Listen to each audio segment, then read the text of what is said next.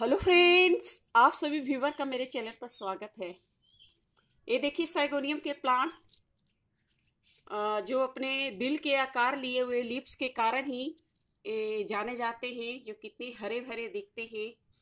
और ये प्लांट देखिए सॉइल में कितने अच्छे से ग्रो हो रहे हैं और इसके नीचे से कितने मदर प्लांट भी निकल रहे हैं। और इसके केयर के बारे में वीडियो मैं ऑलरेडी बना चुकी हूँ, आप मेरे लिंक पर जाकर देख सकते हैं। उसमें पूरी इंफॉर्मेशन दी गई है कि आप किस प्रकार से साइगोनियम प्लांट की केयर करें। आज मैं इस वीडियो में आ, दिखा रही हूँ और भी विथ रिजल्ट के साथ कि आप साइगोनियम प्लांट को मनी प्लांट की तरह ही वाटर में भी इजीली ग्रो कर सकते हैं, वो भी अच्छी तरह से। चलिए मैं दिखाती हूँ। और ये देखिए मेरे साइगोनियम के प्लांट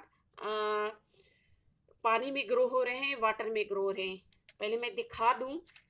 ये देखिए छोटे से प्लास्टिक पॉट है, आप देख सकते हैं। और इसमें देखिए वाटर डाले हुए हैं। ये लगभग मैं 15 दिन पहले रखी थी एक्सपेरिमेंट के तौर पर। ये एक्सपेरिमेंट मेरे सफल हुए और इसमें रूट भी आए हैं, मैं वो भी दिखा दूँ आपको। ये देखिए फ्रेंड्स, ये सैगोनियम के लीव्स हैं, आप देख सकते हैं। देखिए, और इसमें रूट देखिए कितने अच्छी तरह से निकले हैं। देखिए, आप देख सकते हैं। इसलिए फ्रेंड्स, आप सैगोनियम के प्लांट को आप मनी प्लांट की तरह ही सॉइल में भी ग्रो कर सकते हैं और वाटर में भी ग्रो कर सकते हैं, वो भी अच्छी तरह से।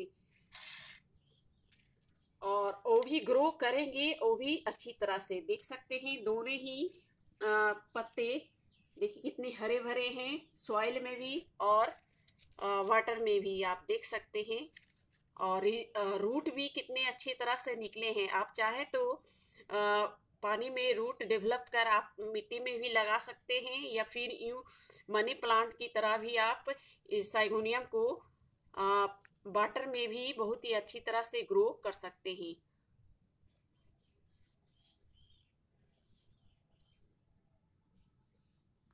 Thank you.